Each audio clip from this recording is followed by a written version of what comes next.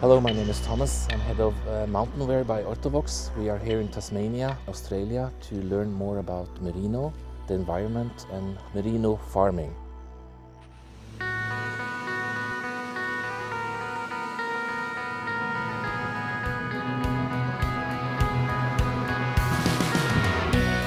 The story from sheep to shelf is to get to know the real source, to get to know the farmers, so we can really trust what quality of material we use.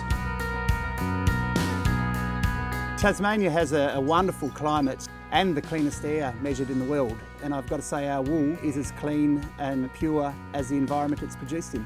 We've got a lot of native country through Tasmania that's good for running superfine merino wool. The wool we produce is fantastic. And it's satisfying to see our raw material going into a quality garment.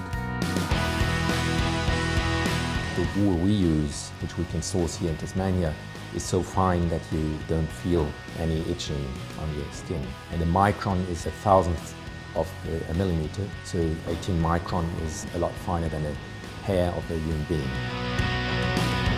We farm conservatively and make sure the farm's in good shape for the generations to come.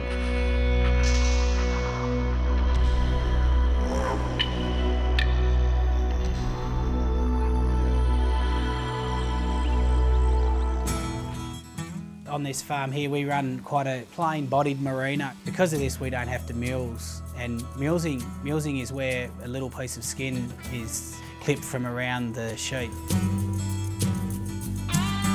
I can feel how soft it is. If you'd like to have a feel of that, it's a beautiful soft fleece. So we give it a snap and checked the length and the tender, and I've looked for colour. It's beautiful and white. So this one to me is going in our Super 3A fine line, which is our top line. The brands coming down here and meeting the designers and the people that work with the merino wool is really good. I think it's a step forward. It's closer we can get to the end users of the products, actually seeing what we do and understanding the process. The Ortovox have seemed to have taken that in hand, and it's very encouraging. Yeah, we've got a history of growing wool here.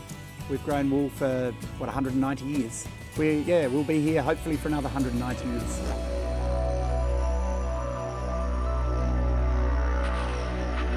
My hope is that we can provide an indication of a possible way where you have a bigger transparency and a shorter road from the grower of the merino to the brand and also to our end clients, that we somehow can let people understand that we are all in one boat, one world, and we have to take care of the environment, and together we can do it.